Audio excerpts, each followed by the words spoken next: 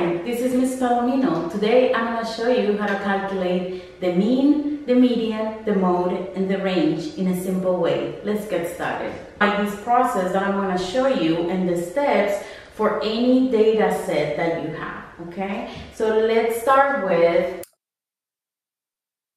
measures of central tendency and interquartile range. Let's review what we already know about measures of central tendency. Now, to calculate the mean,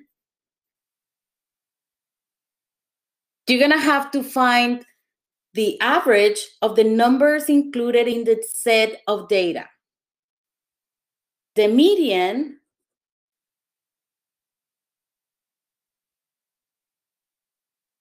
is the middle number in the data when ordered from least to greatest. You have to remember that for the median, you first have to order from least to greatest before you try and find the median. Number 3, the mode. The mode of a set of data is the set of the most common number in the set. So the mode is the number that repeats the most. Sometimes there will be no mode, and sometimes there will be multiple modes.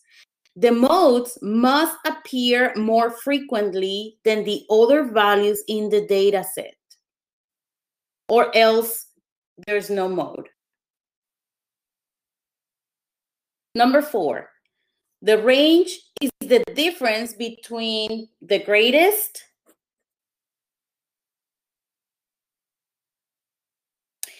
and the least value in a set of data. Okay, so the first thing I'm going to do is write the data set.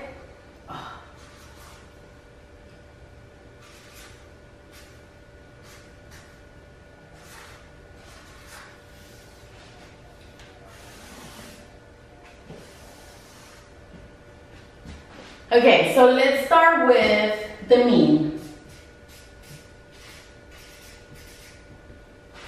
The way to calculate the mean is with 2 simple operations. You have to add and you have to divide. So we're gonna add the numbers in the data set first. So that will be your step 1, is adding the 3 numbers in the data set. 3 plus 1 is 4, plus 2 is 6.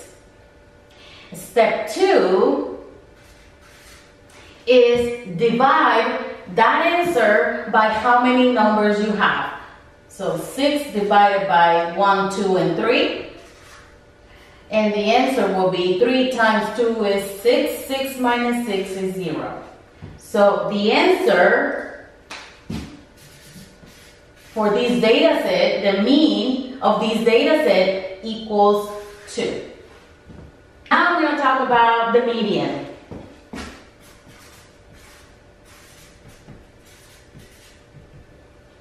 Median, identify it as the number in the middle of the data set. So in this data set, the number in the middle, you have to write the numbers on that data set from least to greatest. So step 1 will be rewrite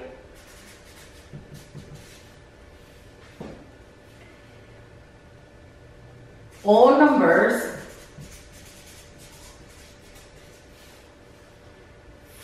from least to greatest. Okay, so I'm gonna write them as 1, 2, and 3. Now I can find the median, which is the number in the middle. So your step 2 will be find the median. To start eliminating the numbers outside until I get to the middle. So this is a small data set, but when you have a large data set, that's how you're gonna start doing it, like eliminating the numbers until you get in the middle. So the median for these data set will be 2. If you notice, sometimes the mean and the median end up being the same, but not all the time. Okay, so the last thing I want to say about the median is that when the number in the data set is odd, like this one, 1, 2, 3, we have 3 numbers. When the number is odd, it's easy to find the number in the middle. But when the number is even, then you're gonna have to add the 2 numbers in the middle, because if you start eliminating like that, like I show you, you're gonna end up with 2 numbers in the middle, and you will have to find the mean of those 2 numbers. So what that means is you're gonna have to add the 2 numbers divided by 2. So let's write that down. So if even, then you're gonna take the middle 2 numbers and find the mean. And find the mean. Let's talk about the mode. The mode is the number that repeats the most, is more frequent in that data set. This specific data set, let me rewrite it over here. And I'm gonna write it from least to greatest. So 1, 2, and 3, none of these numbers repeat. So for this specific example, there's no mode.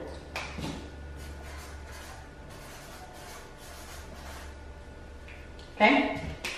So let's make a note here. For the mode, sometimes you're gonna have no mode, 1 mode, or more than 1.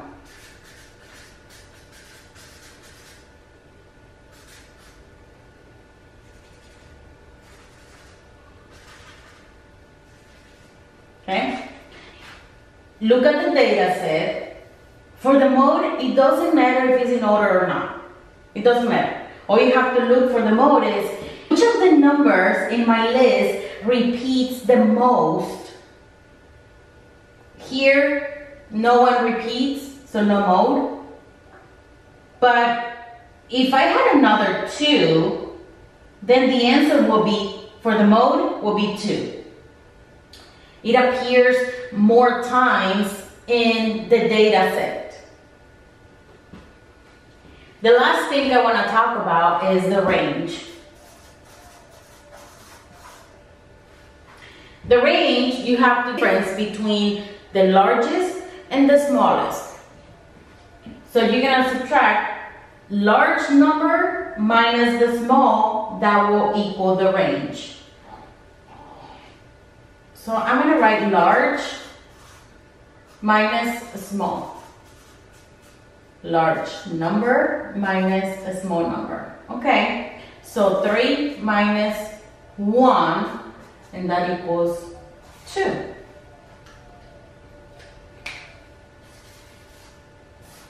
Your range is 2. Please let me know if you have any other questions regarding mean, median, mode, and range of a data set. Thanks for watching, and I'll see you in my next video. Bye!